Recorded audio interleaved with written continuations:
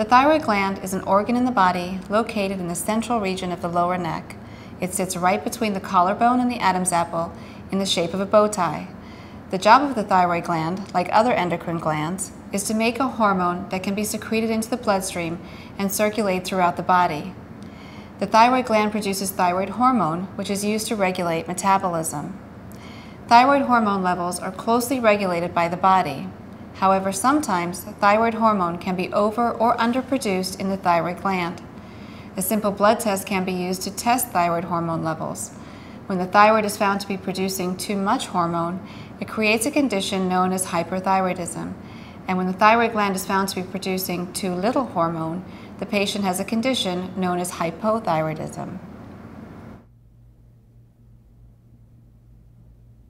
Fortunately, both of these conditions are easily treatable. To regulate thyroid hormone levels, a patient can take a pill containing the synthetic form of thyroid hormone. This pill acts as a complete replacement for thyroid hormone and helps maintain normal thyroid hormone levels in the blood.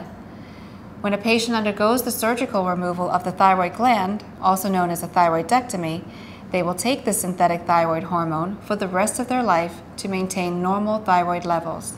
These patients can expect to enjoy a normal and healthy life by simply taking this thyroid hormone pill once a day. Thyroid hormone levels are regulated by another hormone called thyroid-stimulating hormone, or TSH.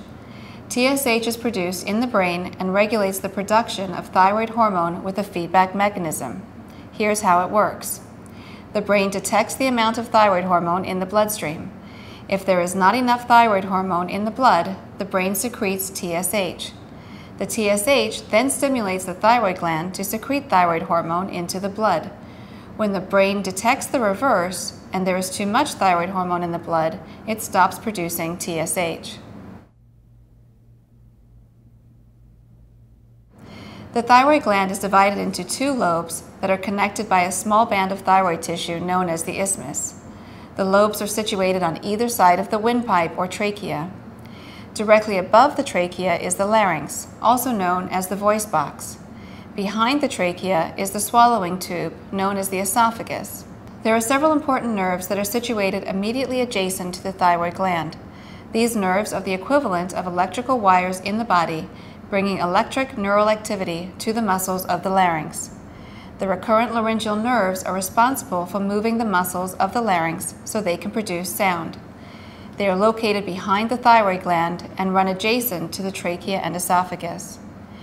At the upper end of the trachea, the recurrent laryngeal nerves enter the larynx and sit on the right and left sides of the trachea. The left recurrent laryngeal nerve controls the left vocal cord, and the right recurrent laryngeal nerve controls the right vocal cord. The back and forth movement of the vocal cords produces sound for normal conversational speech.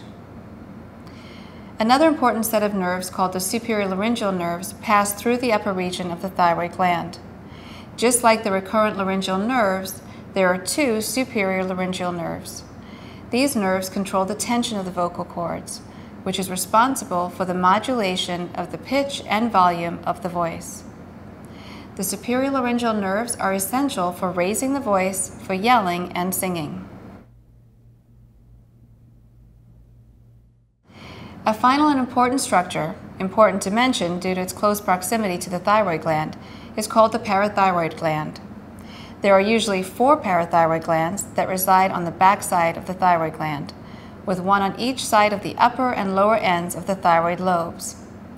The parathyroids are also endocrine glands, so they too produce and secrete hormones. Each parathyroid gland releases parathyroid hormone, which regulates calcium levels in the blood. They control the amount of calcium absorbed from the diet, as well as the amount of calcium excreted from the kidneys into the urine. The parathyroid glands additionally help to regulate the amount of calcium in the bones. A normal level of parathyroid hormone is required for healthy bones. While the name parathyroid reflects its location next to the thyroid gland, its hormones operate completely separately from thyroid hormone. During thyroid surgery, the parathyroid glands, which are each about the size of a grain of rice, must be carefully separated from the thyroid gland without compromising the parathyroid blood supply. This is crucial because it will preserve normal levels of parathyroid hormone in the bloodstream.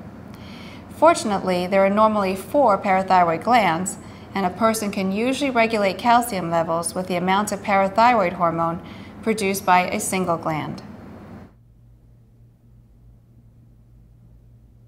Thyroid surgery can involve the removal of all or part of the thyroid gland. There are various terms used to define the amount of thyroid gland tissue that is removed. In most surgeries, either half or the entire thyroid gland is removed. A hemithyroidectomy, also referred to as a lobectomy, refers to the removal of half of the thyroid gland. It is extremely rare to have less than half of the gland removed during surgery. A total thyroidectomy refers to the removal of the entire gland. This procedure is used to treat thyroid cancer.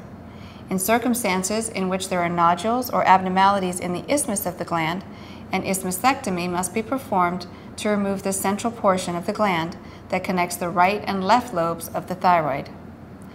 This module will focus on the removal of the entire thyroid gland for thyroid cancer.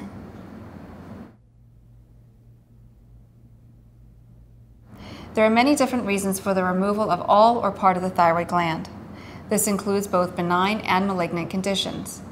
Some benign conditions, such as Graves' disease, which is the overactivity of the thyroid gland, or a goiter, which is the enlargement of the thyroid, can cause local symptoms such as breathing difficulty due to compression of the airway, or swallowing problems related to the compression of the esophagus. They may also cause distortion of the contour of the lower neck, creating cosmetic issues, which may lead a patient to elect to remove the thyroid gland for cosmetic reasons. To understand the details of the particular type of thyroid operation that is being planned in your particular situation, please view the specific module related to either a hemithyroidectomy or a total thyroidectomy.